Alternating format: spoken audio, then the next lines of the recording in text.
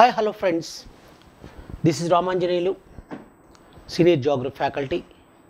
Welcome to Winners Online Classes. మనం ఈరోజు నదీ వ్యవస్థ గురించి డిస్కషన్ చేస్తున్నాం. తెలంగాణ రాష్ట్రంలో నదులకు సంబంధించిన అంశాలు, river drainage system in the state of Telangana. కాబట్టి తెలంగాణ రాష్ట్రంలో నదీ వ్యవస్థకు సంబంధించిన అంశాలు చెప్పేటప్పుడు ఫస్ట్ అసలు రివర్ ఏంటి ఇలా విషయాలు అనేది మనం ఒకసారి చూద్దామండి. ఫస్ట్ వన్ ఈజ్ నదుల యొక్క అధ్యయనాన్ని ఏమని పిలుస్తారంటే పొటమాలజీ అంటారండి. నదుల యొక్క అధ్యయనాన్ని ఏమని పిలుస్తారండి? పొటమాలజీ అని పిలుస్తారు. వన్ ఇస్ నదుల అధ్యయనమును ఏమని పిలుస్తారండి? పొటమాలజీ అంటారు.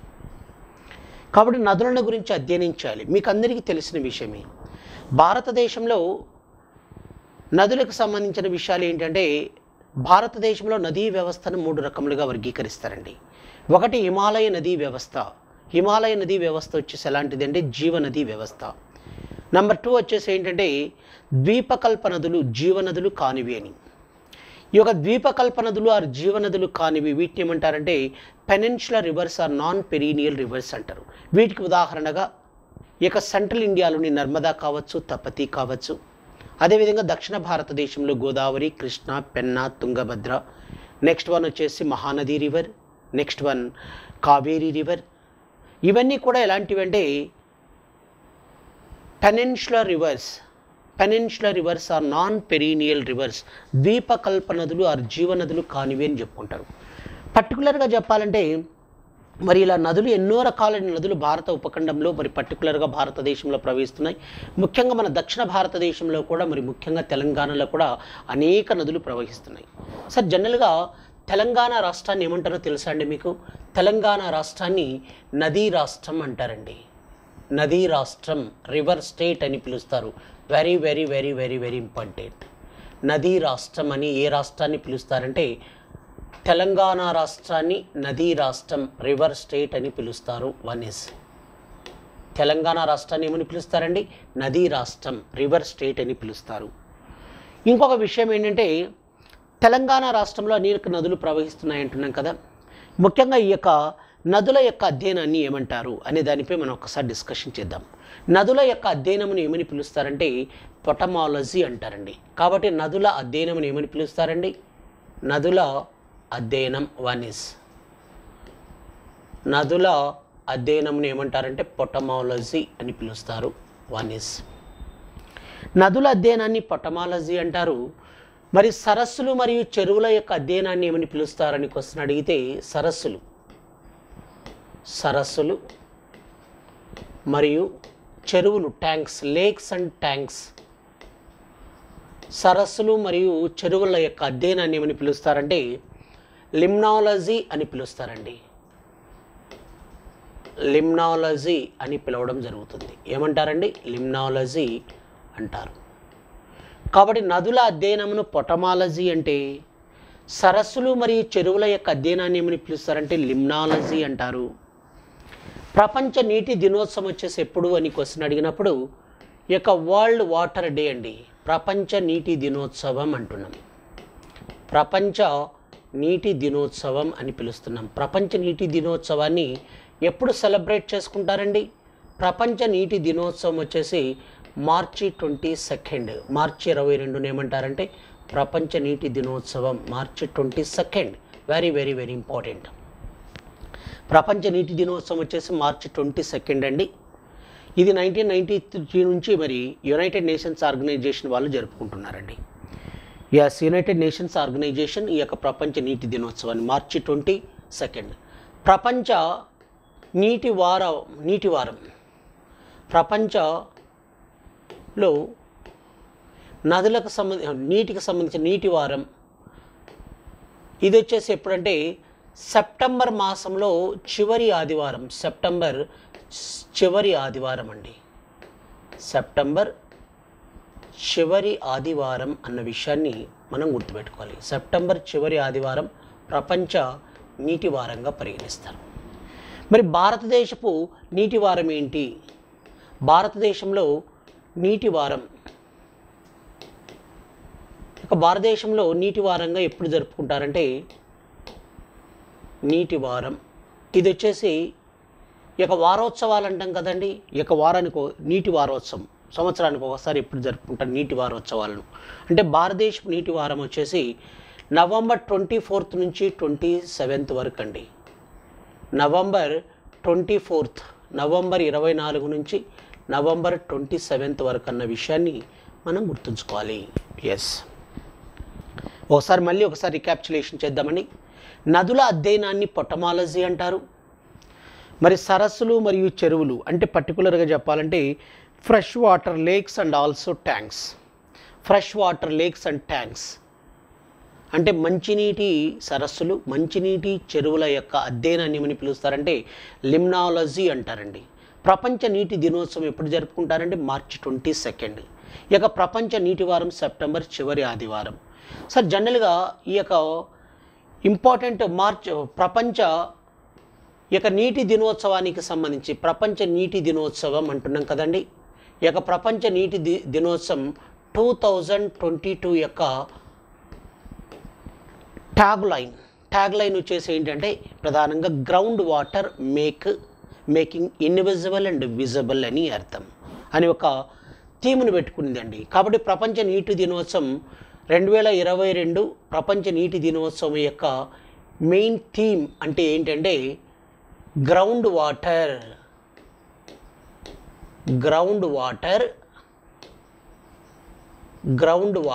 One is ground water making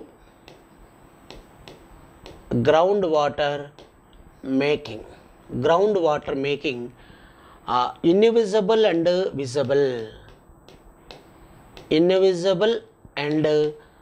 visible అనే ఒక స్లోగన్ నినాదం లాంటిది పెట్టుకుంది. ఇన్విజిబుల్ ఆర్ విజిబుల్ అనే ఒక నినాదాన్ని చేపట్టింది. ప్రపంచ నీటి దినోత్సవం 2022 నినాదం ఏంటంటే ground water making invisible and visible అనే నినాదాన్ని చేపట్టింది అన్న విషయాన్ని మీరు గుర్తుంచుకోవాలి.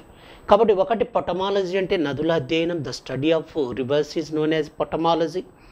Next one is fresh water lakes and tanks గురించి అధ్యయనం చేయడాన్ని లిమ్నాలజీ అంటారు. మరి జనరల్గా ప్రపంచ నీటి దినోత్సవం వచ్చేసి మార్చి 22 అండి. మరి అదేవిధంగా ప్రపంచ నీటి దినోత్సవం 2022 యొక్క మెయిన్ నినాదం ఇంపార్టెంట్ స్లోగన్ వచ్చేసి ఏంటి అని క్వశ్చన్ అడిగినప్పుడు ground water making invisible and visible అనే నినాదాన్ని చేపట్టింది. ఒకే ప్రపంచ నీటి వారం సెప్టెంబర్ మాసంలో చివరి ఆదివారం. మరి ఇంకొక విషయం ఏంటంటే భారతదేశంలో నీటి వారం వచ్చేసి నవంబర్ 24 to 27 మధ్య. ఇది ఇలా విషయాలు ఉన్నాయండి. ఇంకొక విషయం ఏంటంటే మరి భారతదేశంలో మరి పర్టికులర్గా తెలంగాణ రాష్ట్రంలో తెలంగాణ రాష్ట్రంలో నదులకు సంబంధించిన విషయం డిస్కషన్ చేసేటప్పుడు తెలంగాణ రాష్ట్రం గుండా ప్రవహించే ప్రధానమైన నదులు అన్నప్పుడు ఒకటి గోదావరి అంటాం, రెండవది కృష్ణ అంటాం, మూడవది మూసి అంటాం. గోదావరి, కృష్ణ, మూసి, తుంగభద్ర ఇవన్నీ కూడా తెలంగాణ రాష్ట్రం గుండా ప్రవహించే ప్రధానమైన నదులుగా పరిగణిస్తారు.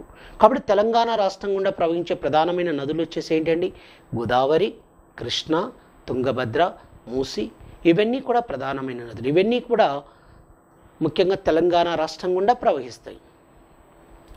ఇక్కడ ఏంటంటే ప్రవాహం యొక్క మార్గం ఎలా ఉంది, ప్రవాహం ఏ విధంగా ఫ్లో అవుతుంది ఇక్కడ నదీ వ్యవస్థకు సంబంధించినప్పుడు తెలంగాణ రాష్ట్రం అన్నప్పుడు మీకు నేను స్టార్టింగ్లోనే geographical structure physical structure of తెలంగాణకు సంబంధించిన విషయం చెప్పేటప్పుడు ఫిజికల్ స్ట్రక్చర్ ప్రకారం వచ్చేసి తెలంగాణ రాష్ట్రం వచ్చేసి ఎలా అంటే తెలంగాణ రాష్ట్రం అనేది అధిక భాగం దక్కన్ పీఠభూమిలో విస్తరించి ఉంది.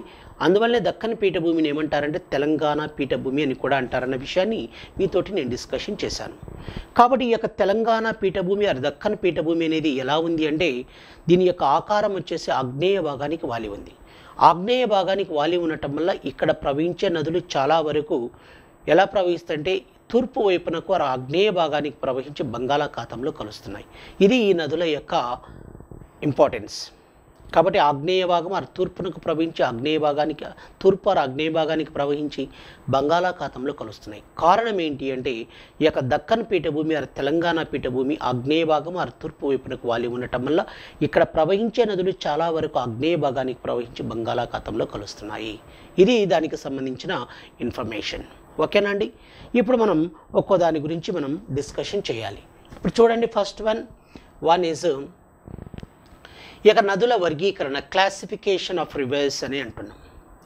ఇక నదుల యొక్క వర్గీకరణకు సంబంధించిన విషయాల గురించి ఒకసారి డిస్కషన్ చేద్దామండి. క్లాసిఫికేషన్ ఆఫ్ రివర్స్ అంటే నదుల యొక్క వర్గీకరణ. నదుల వర్గీకరణ, క్లాసిఫికేషన్ ఆఫ్ రివర్స్. ఒకటి, ప్రధాన నదులు లేదా పెద్ద తరహా నదులు, మేజర్ రివర్స్. వేటిని మేజర్ రివర్స్ అని పిలుస్తారు అనే దానిపై మనం డిస్కషన్ చేస్తే 20,000 చదరపు కిలోమీటర్ల కంటే 20,000 అండి, 20,000 చదరపు కిలోమీటర్ల కంటే ఎక్కువ పరివాహక ప్రాంతాన్ని కలిగి ఉండటం. ఎక్కువ పరివాహక ప్రాంతం, ఎక్కువ పరివాహక ప్రాంతాన్ని కలిగి ఉండే నదులు. ఇప్పుడు చూడండి, 1 ఈజ్ 20,000 చదరపు కిలోమీటర్ల కంటే ఎక్కువ పరివాహక ప్రాంతం కలిగిన నదులను ఏమంటారంటే ప్రధాన నదులు లేదా పెద్ద తరహా నదులు అంటారు. వీటిలో నీటి ప్రవాహం వచ్చేసి 80% to 85%, 80% నుంచి 85% వచ్చేసి నీటి ప్రవాహం అనేది ఉంటుంది. కాబట్టి ఇవి ప్రధానమైన నదులు. ఇందుకు ఉదాహరణగా మనం ఏం చెప్పుకోవచ్చు అంటే గోదావరి మరియు కృష్ణా నదులు ఇందుకు మంచి ఉదాహరణగా పరిగణిస్తాము. గోదావరి మరియు కృష్ణా నదులు ఈ యొక్క మేజర్ రివర్స్కి ప్రధానమైన ఉదాహరణ. కాబట్టి మేజర్ రివర్స్ అన్నప్పుడు ప్రధాన నదులు లేదా పెద్ద తరహా నదులు అన్నప్పుడు 20,000 చదరపు కిలోమీటర్ల కంటే ఎక్కువ పరివాహక ప్రాంతం కలిగిన నదులను ఏమంటారంటే ప్రధాన నదులు లేదా మేజర్ రివర్స్, పెద్ద తరహా నదులు అంటారు. మరి జనరల్గా ఇవి ఏంటంటే ఇవి యొక్క నీటి ప్రవాహం అనేది 80% to 85% ఉంటుందండి. 80 నుంచి 85% నీటి ప్రవాహం ఉంటుంది ఇక్కడ. మరి ఈ రకమైన నదులకు మనం ఎందుకు ఉదాహరణగా చెప్పుకోవచ్చు? వీటికి ఉదాహరణగా అంటే గోదావరి, కృష్ణా నదులు ఇందుకు మంచి ఉదాహరణగా మనం పరిగణించవచ్చు. ఎస్. నెంబర్ 2 వచ్చేసి మధ్య తరహా నదులు, మీడియం రివర్స్ అంటున్నాం. ఈ యొక్క మీడియం మధ్య తరహా నదులు అన్నప్పుడు 2,000 చదరపు కిలోమీటర్లు అండి, 2,000 స్క్వేర్ కిలోమీటర్స్. 2,000 చదరపు కిలోమీటర్ల నుంచి 20,000 చదరపు కిలోమీటర్లు, 20,000 చదరపు కిలోమీటర్లు, 2,000 to 20,000 స్క్వేర్ కిలోమీటర్స్. 2,000 చదరపు కిలోమీటర్ల నుంచి 20,000 చదరపు కిలోమీటర్ల పరివాహక ప్రాంతం, నదుల యొక్క పరివాహక ప్రాంతాన్ని కలిగి ఉండే నదులను నదీ పరివాహక ప్రాంతం అంటే క్యాచ్మెంట్ ఏరియా అంటారు. పరివాహక ప్రాంతం అంటే క్యాచ్మెంట్ ఏరియా, క్యాచ్మెంట్ ఏరియాను కలిగి ఉండటం. కాబట్టి 2,000 నుంచి 20,000 చదరపు కిలోమీటర్ల పరివాహక ప్రాంతం కలిగి ఉన్న క్యాచ్మెంట్ ఏరియా కలిగిన నదులను ఏమంటారంటే మధ్య తరహా నదులని మీడియం రివర్స్ అంటారండి. ఇండియాలో వచ్చేసి ఈ యొక్క మీడియం రివర్స్ వచ్చేసి అప్రాక్సిమేట్లీ సుమారుగా ఎన్ని ఉన్నాయంటే 44 అన్న విషయాన్ని మనం గుర్తుపెట్టుకోవాలి. సుమారుగా ఎన్ని ఉన్నాయండి? 44 రివర్స్, 44 నదులు వచ్చేసి మధ్య తరహా నదులు ఉన్నాయండి. మరి మన తెలంగాణ రాష్ట్ర విషయానికి వస్తే తెలంగాణ రాష్ట్రంలో ద స్టేట్ ఆఫ్ తెలంగాణ రాష్ట్రంలో ఈ యొక్క మీడియం రివర్స్ లేవు అన్న విషయాన్ని మనం గుర్తుపెట్టుకోవాలి. మీడియం రివర్స్ అనేవి లేవు, మధ్య తరహా నదులు లేవు. ఎస్, మీడియం రివర్స్ లేవండి ఇక్కడ. నెక్స్ట్ వన్ చిన్న తరహా నదులు అంటున్నాం, మైనర్ రివర్స్ అని. ఇక చిన్న తరహా నదులు అంటే 2,000 చదరపు కిలోమీటర్ల కంటే తక్కువ పరివాహక విస్తీర్ణం, 2,000 చదరపు కిలోమీటర్ల కంటే 2,000 చదరపు కిలోమీటర్ల కంటే తక్కువ పరివాహక ప్రాంతం కలిగిన నదులను, పరివాహక ప్రాంతం కలిగిన నదులు. కాబట్టి జనరల్గా ఏంటంటే 2,000 స్క్వేర్ కిలోమీటర్స్ కంటే తక్కువ పరివాహక ప్రాంతం కలిగిన నదులను ఏమంటారంటే మైనర్ రివర్స్ అని చిన్న తరహా నదులు అంటారు. చిన్న తరహా నదులు అని పిలుస్తారండి. మరి ఈ రకమైన నదులు మన తెలంగాణ రాష్ట్రంలో ఉన్నాయా అని క్వశ్చన్ అడిగినప్పుడు ఎస్, డెఫినెట్గా ఉన్నాయి. ఏమున్నాయి మరి తెలంగాణ రాష్ట్రంలో చిన్న తరహా నదులు, మైనర్ రివర్స్ అనేవి అంటే ఒకటి వచ్చేసి మనం ఏం చెప్పుకోవచ్చు అంటే వన్ ఈజ్ తమ్మిలేరు అని చెప్పుకోవచ్చు అండి. ఖమ్మం జిల్లాలోని తమ్మిలేరు ఒకటి. రెండవది వచ్చేసి ఎర్ర కాలువ. ఏ కాలువ అండి? ఎర్ర కాలువ. ఇవి రెండు కూడా చిన్న తరహా నదులకు ప్రధానమైన ఉదాహరణగా మనం చెప్పుకోవచ్చు. ఓకేనండి, ఒకసారి చూడండి ప్లీజ్, కైండ్లీ రిక్వెస్ట్. ఒకటి ఏంటంటే నదుల వర్గీకరణ, క్లాసిఫికేషన్ ఆఫ్ రివర్స్ అంటున్నాం. నది యొక్క పరివాహక ప్రాంతాన్ని బట్టి రివర్స్ని క్రింది విధంగా వర్గీకరించడం జరిగింది. ద క్లాసిఫికేషన్ ఆఫ్ రివర్స్, నదుల వర్గీకరణ, క్లాసిఫికేషన్ ఆఫ్ రివర్స్. ఒకటి ఫస్ట్ వన్, ప్రధాన నదులు లేదా పెద్ద తరహా నదులు, మేజర్ రివర్స్ అంటున్నాం.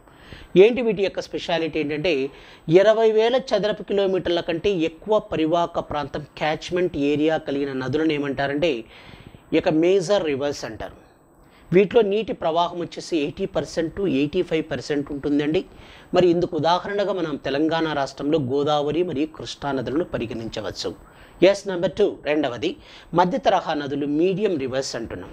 ఈ యొక్క మీడియం రివర్స్ అంటే ఇవి ఎలా అంటే 2,000 చదరపు కిలోమీటర్ల నుంచి 20,000 చదరపు కిలోమీటర్ల పరివాహక ప్రాంతం, క్యాచ్మెంట్ ఏరియా కలిగిన నదులను ఏమంటారంటే మధ్య తరహా నదులు అని, వీటిని మీడియం రివర్స్ అంటారు. ఇలాంటివి దేశవ్యాప్తంగా సుమారుగా ఎన్ని ఉన్నాయంటే 44 రివర్స్ ఉన్నాయండి. దేశవ్యాప్తంగా సుమారుగా approximately there are 44 reverse, medium reverse across the country. దేశవ్యాప్తంగా 44కు సంబంధించి మీడియం రివర్స్ ఉన్నాయి. మరి తెలంగాణ రాష్ట్రంలో మీడియం రివర్స్ ఉన్నాయా అంటే లేవు అన్న విషయాన్ని మనం డిస్కషన్ చేయాలి. ఇక్కడ మీడియం రివర్స్ లేవు. మరి మూడవది వచ్చేసి ఏంటంటే చిన్న తరహా నదులు, మైనర్ రివర్స్ అంటున్నాం. ఈ యొక్క మైనర్ రివర్స్ అంటే ఏంటంటే క్యాచ్మెంట్ ఏరియా అనేది, పరివాహక ప్రాంతం అనేది 2,000 చదరపు కిలోమీటర్ల కంటే తక్కువ పరివాహక విస్తీర్ణం, అంటే క్యాచ్మెంట్ ఏరియా తక్కువగా ఉన్న నదులను ఏమంటారంటే చిన్న తరహా నదులని మైనర్ రివర్స్ అంటారు. ఈ యొక్క మైనర్ రివర్స్కి తెలంగాణ రాష్ట్రంలో ఉదాహరణగా మనం ఏం డిస్కషన్ చేయవచ్చు అంటే తమ్మిలేరు ఒకటి, రెండవది వచ్చేసి ఎర్ర కాలువ. ఇవి రెండు కూడా ఈ యొక్క చిన్న తరహా నదులకి ప్రధానమైన ఉదాహరణగా పరిగణిస్తారు. వెరీ వెరీ వెరీ ఇంపార్టెంట్ అండి. ఇప్పుడు చూడండి. మరి తెలంగాణ రాష్ట్రంలో ప్రవహించే ప్రధానమైన నదుల గురించి మనం డిస్కషన్ చేసే ముందు ఒకటి ఫస్ట్ వన్ మనం ఏం చెప్పుకుంటున్నామంటే గోదావరి రివర్ గోదావరి గురించి మనం డిస్కషన్ చేయాలండి. రివర్ గోదావరికి సంబంధించిన విషయాలు మనం డిస్కషన్ చేస్తూ వెళ్ళాలి. ఇక గోదావరి నదికి సంబంధించిన అంశాలు చూడండి. ఫస్ట్ వన్, గోదావరి నదికి సంబంధించిన అంశాలు. One is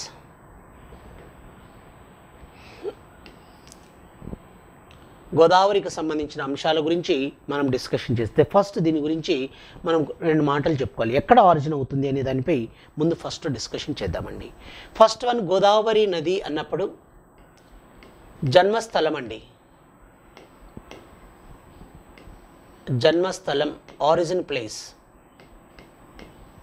what is the main source of Godavari river అంటున్నాం. జన్మస్థలం ఎక్కడ? The main source of Godavari river is మహారాష్ట్రలో. ఎక్కడండి ఇది? మహారాష్ట్రలో, మహారాష్ట్ర నాసిక్ పట్టణమునకు, మహారాష్ట్రలో నాసిక్ పట్టణానికి 30 కిలోమీటర్స్ అవే ఫ్రమ్ నాసిక్ అండి. నాసిక్కి 30 కిలోమీటర్ల దూరంలో త్రయంబకేశ్వర్ అనే ప్లేస్ వద్ద జన్మిస్తుందండి గోదావరి నది. ఎక్కడ జన్మిస్తుందండి? త్రయంబకేశ్వరం, త్రయంబకం ప్లాట్యూ అంటారండి దీన్ని. త్రయంబకం ప్లాట్యూ, త్రయంబకం పీఠభూమిలో జన్మిస్తుంది. త్రయంబక ప్లాట్యూ అంటున్నాం. జనరల్గా బేసికల్గా వీటిని ఏమంటారంటే బ్రహ్మగిరి మౌంటైన్స్ అని కూడా అంటుంటారండి. త్రయంబక ప్లాట్యూ ఇవన్నీ కూడా వెస్టర్న్ ఘాట్స్లో భాగంగా పరిగణిస్తారండి. కాబట్టి గోదావరి నది యొక్క జన్మస్థలం ఎక్కడ అంటే మహారాష్ట్రలో నాసిక్కి 30 కిలోమీటర్ల దూరంలో ఈ యొక్క త్రయంబక ప్లాట్యూలో జన్మిస్తుందండి. త్రయంబకం ప్లాట్యూ అనేది జన్మించిన తర్వాత ఈ నది వచ్చేసి ప్రధానంగా దీనికి సంబంధించిన అంశాలు త్రయంబకం పీఠభూమిలో జన్మించిన తర్వాత నెంబర్ 2 వచ్చేసి ఇది ఏంటంటే దీనికి గల ఇతర పేర్లు చూడండి. ఇక్కడ వన్ ఈజ్ ఇతర పేర్లు ఏమున్నాయి? దీనికి గల ఇతర పేర్లు వచ్చేసి another names. For example another names వచ్చేసి ఏమున్నాయంటే వన్ ఈజ్ ఇతర పేర్లు దక్షిణ గంగా అంటారు. వన్ ఈజ్ దక్షిణ గంగా. ఏంటంటే అది దక్షిణ గంగా అంటున్నారు. దక్షిణ గంగా అని, దక్షిణ గంగా. రెండవది వృధగంగా అని, దక్షిణ గంగా అని, వృధగంగా అని. దక్షిణ గంగా, వృధగంగా, ఇండియన్ రైన్ అని పేర్లతో పిలుస్తారండి. ఇండియన్ రైన్ అని పిలుస్తారు. దక్షిణ గంగా, వృధ గంగా, ఇండియన్ రైన్ అనే పేర్లతో పిలుస్తారు. ఇంకొక విషయం ఏంటంటే గోదావరి నదిని ఏమంటారంటే తేలివాహ అని కూడా పిలుస్తారండి. తేలివాహ అని కూడా పిలవడం జరుగుతుంది. ఏమంటారండి దీన్ని? తేలివాహ అని కూడా పిలవడం జరుగుతుంది.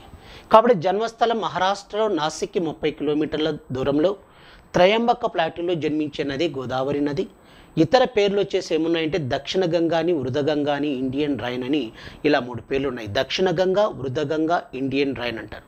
ఈ యొక్క దక్షిణ గంగా అని ఎందుకన్నారు అనేది ఒకసారి మనం డిస్కషన్ చేస్తే, భారతదేశంలో గంగా నది ఎంత పవిత్రమైనదో మరి దక్షిణ భారతదేశంలో కూడా గోదావరి నది ఎంత పవిత్రమైనది.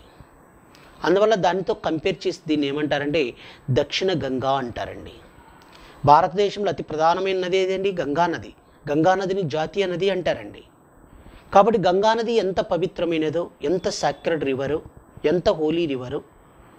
మరి భారతదేశంలో 2వ అత్యంత పొడవైన నది ఏది సార్ అంటే గంగా తర్వాత గోదావరి. కాబట్టి ఇది కూడా చాలా పవిత్రమైన నది. ఇది ఎక్కడ ఆర్జిన్ అవుతుంది అంటే మహారాష్ట్రలో నాసిక్కి 30 కిలోమీటర్ల దూరంలో ఈ యొక్క త్రయంబక పీఠభూమిలో జన్మిస్తుంది. ఇది జన్మించిన తర్వాత ప్రధానంగా దీనికి కొన్ని నేమ్స్ ఉన్నాయండి. ఇతర పేర్లు ఏమున్నాయంటే ఒకటి దక్షిణ గంగా అంటారు, రెండవది వృధ గంగా అని, మూడవది ఇండియన్ రైన్ అని ఇలా పేర్లతో పిలుస్తున్నారు. దక్షిణ గంగా అంటే గంగా నది ఎలా పవిత్రమైనదో, దక్షిణ భారతదేశంలో కూడా గంగా నదితో ఈక్వల్గా సరి సమానంగా ఉండే ప్రముఖమైన నది, అతి పవిత్రమైన నది గోదావరి కూడా. అందువల్ల దాన్ని కంపేర్ చేసి అది ఉత్తర భారతదేశంలో ఉంది కాబట్టి ఇది దక్షిణ భారతదేశంలో ఉంది కాబట్టి దీన్ని దక్షిణ గంగా అని నామకరణం చేయడం జరిగింది, అలా పిలవడం జరిగింది. ఇంకొకటి ఏంటి సార్ అంటే వృధ గంగా అన్నారు. ఒక విధంగా చెప్పాలంటే ఇది ఓల్డ్ రివర్ అండి. ఇది పురాతనమైన నది, ఎప్పటి నుంచో ప్రవహిస్తూనే ఉంది కాబట్టి ఇది వృధ గంగా అని కూడా అంటారు. ఇండియన్ రైన్ అంటున్నారు. ఇండియన్ రైన్ అని ఎందుకు పిలిచారు అని ఒకసారి మనం డిస్కషన్ చేస్తే, ఇండియన్ రైన్ అని ఎందుకు పిలిచారు అంటే వన్ ఈజ్ ఈ యొక్క గోదావరి నది అనేది గార్జెల గుండా ఫ్లో అవుతుందండి, గార్జెస్ గుండా. ఇప్పుడు ఫర్ ఎగ్జాంపుల్ గోదావరి నది ప్రవహించేటప్పుడు ఏంటంటే ఒక పెద్ద విశాలమైన గార్జ్ కూడా ఏర్పడిందండి. గోదావరి నది చేత ఏమి ఏర్పడిందండి? ఒక విశాలమైన గార్జ్ కూడా ఏర్పడింది. ఆ యొక్క విశాలమైన గార్జ్ని మనం ఏమంటారంటే బైసన్ గార్జ్ అని కూడా అంటారండి. బైసన్ గార్జ్ అని కూడా అంటారు. ఏమంటారండి? బైసన్ గార్జ్, బైసన్ గార్జ్ అని పిలుస్తారు. కాబట్టి రేపు ఇలాంటి క్వశ్చన్స్ అడగచ్చండి. బైసన్ గార్జ్ అనేది ఏ నది చేత ఏర్పడింది? గోదావరి నది చేత బైసన్ గార్జ్ ఏర్పడింది అన్న విషయాన్ని మీరు గుర్తుపెట్టుకోవాలి. మరి ముఖ్యంగా పాపికొండల గుండా కూడా ప్రవహిస్తుందండి. అంటే భద్రాద్రి కొత్తగూడెం జిల్లాలో ఉన్న పాపికొండల గుండా ప్రవహిస్తుంది.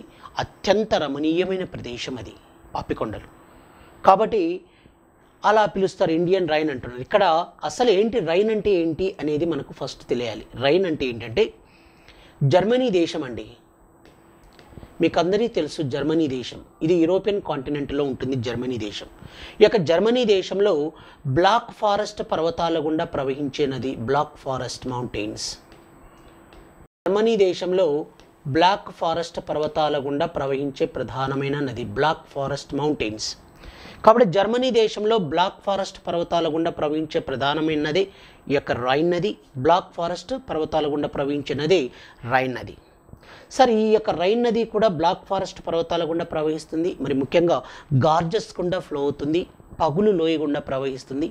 కాబట్టి ఈ యొక్క రైన్ నదితో పోల్చి, అంటే జర్మనీ దేశంలో ప్రవహించే రైన్ నదితో పోల్చి గోదావరి నదిని ఏమంటారంటే ఇండియన్ రైన్ అంటారు, ఇండియన్ రైన్ అని పిలుస్తారు. కాబట్టి యాక్చువల్గా ఒరిజినల్గా చెప్పాలంటే ఈ యొక్క రైన్ అంటే ఏంటండి? రైన్ నది అనేది జర్మనీ దేశంలో మరి పగులు లోయ గుండా బ్లాక్ ఫారెస్ట్ పర్వతాల గుండా ప్రవహించే నది రైన్ నది. ఈ యొక్క రైన్ నది ప్రవహిస్తుంటే ఈ యొక్క రైన్ నది ఈ యొక్క పగులు లోయ గుండా రిఫ్ట్ వ్యాలీ గుండా ఫ్లో అవుతుంది.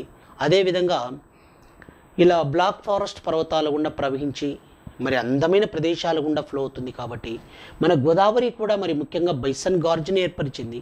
అదేవిధంగా భద్రాద్రి కొత్తగూడెం జిల్లాలోని పాపికొండల గుండా కూడా ఫ్లో అవుతుంది. అత్యంత రమణీయమైన క్లైమేట్ అత్యంత రమణీయమైన ప్రదేశం గుండా ప్రవహిస్తుంది కాబట్టి దీన్ని కూడా ఏమంటారంటే దానితో కంపేర్ చేసి ఇండియన్ రైన్ అంటున్నారు అన్న విషయాన్ని మనం గుర్తుపెట్టుకోవాలి. ఓకేనా? కాబట్టి ఒకటి దక్షిణ గంగాని వృధ గంగాని ఇండియన్ రైన్ అంటారు. జనరల్గా గోదావరి నదిని ఏమంటారంటే తేలివాహ అని కూడా పిలుస్తారు అన్న విషయాన్ని మనం గుర్తుంచుకోవాలి. ఓకేనా అండి? ఇది ఇలా విషయాలు ఉన్నాయి. మరి ముఖ్యంగా ఏ ఏ రాష్ట్రాల గుండా ఫ్లో అవుతుంది అన్నప్పుడు ఫర్ ఎగ్జాంపుల్ చూడండి, గోదావరి నది, the river Godavari one is, Godavari నది అనేది ఎలా ఫ్లో అవుతుంది అన్నప్పుడు గోదావరి నది వచ్చేసి ఒకటి మహారాష్ట్ర గుండా ఫ్లో అవుతుందండి, మహారాష్ట్ర వన్ ఇస్. రెండవది ఛత్తీస్గఢ్, ఛత్తీస్గఢ్ తర్వాత తెలంగాణ, తెలంగాణ తర్వాత ఆంధ్రప్రదేశ్ మరియు పుదుచ్చేరిల గుండా కూడా ఫ్లో అవుతుంది. పుదుచ్చేరి, సార్ పుదుచ్చేరి ఎక్కడో తమిళనాడు రాష్ట్రంలో ఉంటుంది కదా అని మీ అందరికీ డౌట్ అండి. ముఖ్యంగా ఏంటంటే పుదుచ్చేరి అనేది ఒక కేంద్ర పాలిత ప్రాంతం, యూనియన్ టెరిటరీ. మరి ఈ యొక్క పుదుచ్చేరికి చెందిన ప్రాంతం వచ్చేసి ఆంధ్రప్రదేశ్ రాష్ట్రంలో కాకినాడకు సమీపంలో యానం అనే ప్రదేశం. కాబట్టి మహారాష్ట్ర, ఛత్తీస్గఢ్, తెలంగాణ, ఆంధ్రప్రదేశ్ మరి పుదుచ్చేరిల గుండా ప్రవహిస్తుంది. దీని యొక్క ప్రవాహం, మొత్తం ప్రవాహం పొడవు వచ్చేసి ఎంత అంటే 1465 కిలోమీటర్ల పొడవున ఫ్లో అవుతుందండి. 1465 కిలోమీటర్స్. ఎన్ని కిలోమీటర్లు అండి? 1465 కిలోమీటర్ల పొడవున ప్రవహించే నది ఇది. 1465 కిలోమీటర్స్, 1465 కిలోమీటర్ల పొడవున ప్రవహించే నది ఈ యొక్క గోదావరి నది. కాబట్టి జన్మస్థలం ఎక్కడండి? మహారాష్ట్రలో నాసిక్కి 30 కిలోమీటర్ల దూరంలో త్రయంబక్ ప్లాటీలో. ఇతర పేర్లు దక్షిణ గంగా, వృధ గంగా, ఇండియన్ రైన్ అంటారు. మరి నెక్స్ట్ వన్, దీన్ని ఇంకొక పేరేమంటారంటే తేలివాహ అని కూడా పిలుస్తారు. మరి ఎందుకు అలా పిలిచారనేది మీకు ఇందాకనే డిస్కషన్ చేశాను.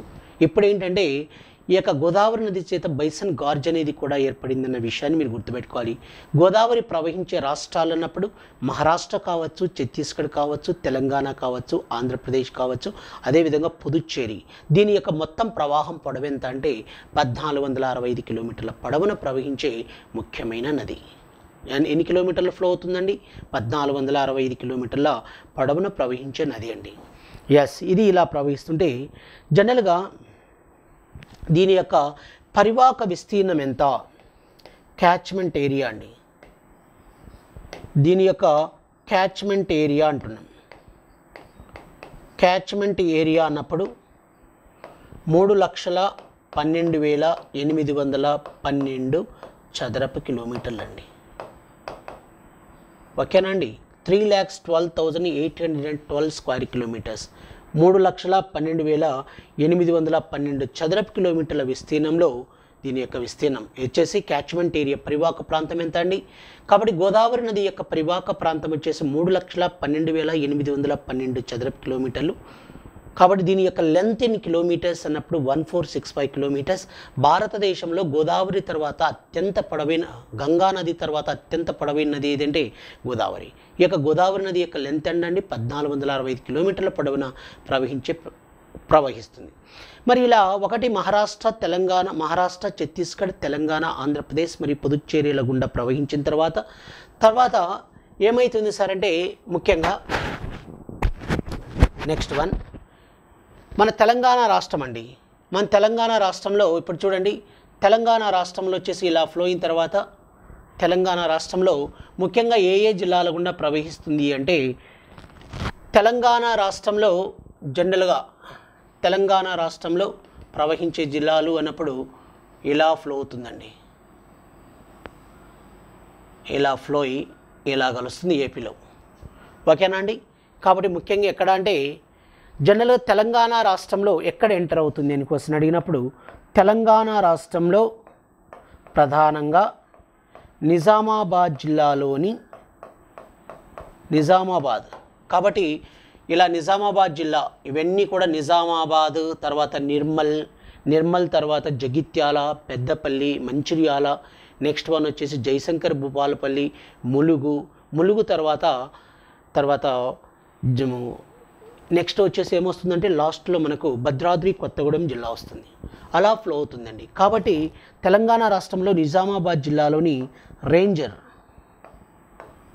రేంజర్ మండలం, రేంజర్, నిజామాబాద్ జిల్లాలోని రేంజర్ వద్ద తెలంగాణ రాష్ట్రంలో రేంజర్ మండలం కందకుర్తి అనే ప్లేస్ వద్ద ఎంటర్ అవుతుంది తెలంగాణ రాష్ట్రంలోకి. వెరీ వెరీ వెరీ ఇంపార్టెంట్ అండి. కాబట్టి తెలంగాణ రాష్ట్రంలోకి గోదావరి నది ప్రవేశించే ప్రదేశం ఎక్కడ అని క్వశ్చన్ అడుగుతాడు. కాబట్టి తెలంగాణ రాష్ట్రంలోకి గోదావరి నది ప్రవేశించే ప్రదేశం ఎక్కడ అండి?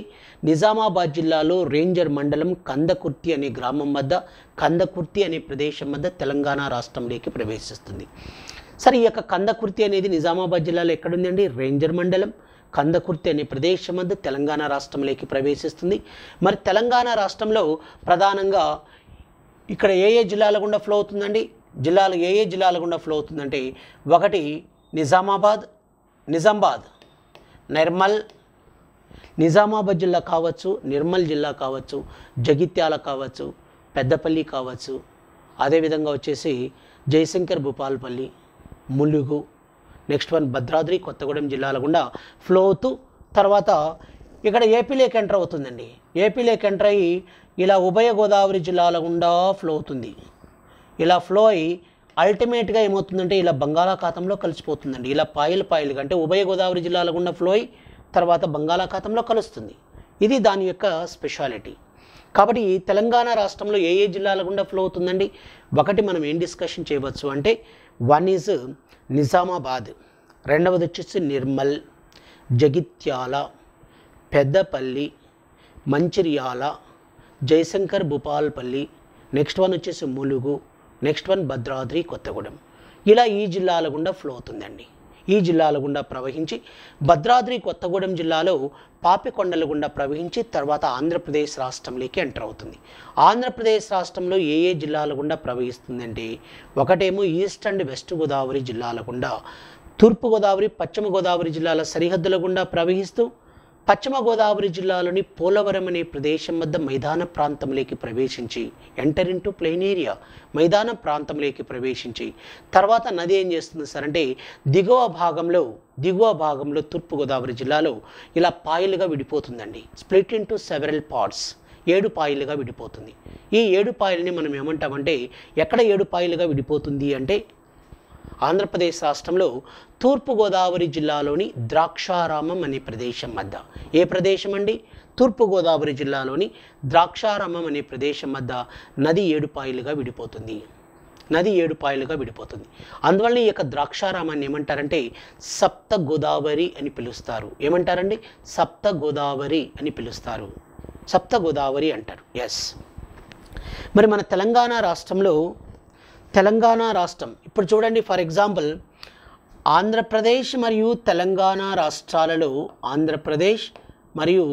తెలంగాణ రాష్ట్రంలో గోదావరి నది యొక్క పొడవు లెంత్ ఇన్ కిలోమీటర్స్ అన్నప్పుడు 772 అండి, 772 కిలోమీటర్లు ఫ్లో అవుతుంది ఏపీ అండ్ తెలంగాణలో. పర్టికులర్గా తెలంగాణ రాష్ట్రంలో గోదావరి నది యొక్క పొడవు కిలోమీటర్లు అంటే ఎన్ని చెప్పుకోవచ్చు అంటే 560 కిలోమీటర్స్, 560 కిలోమీటర్ల పొడవున ప్రవహిస్తుంది. 560 కిలోమీటర్స్. ఓకేనండి. కాబట్టి ఇక్కడ మీరు ఏంటంటే ఆంధ్రప్రదేశ్ మరియు తెలంగాణ రాష్ట్రాలలో 772 కిలోమీటర్లు పొడవున ప్రవహిస్తుంది.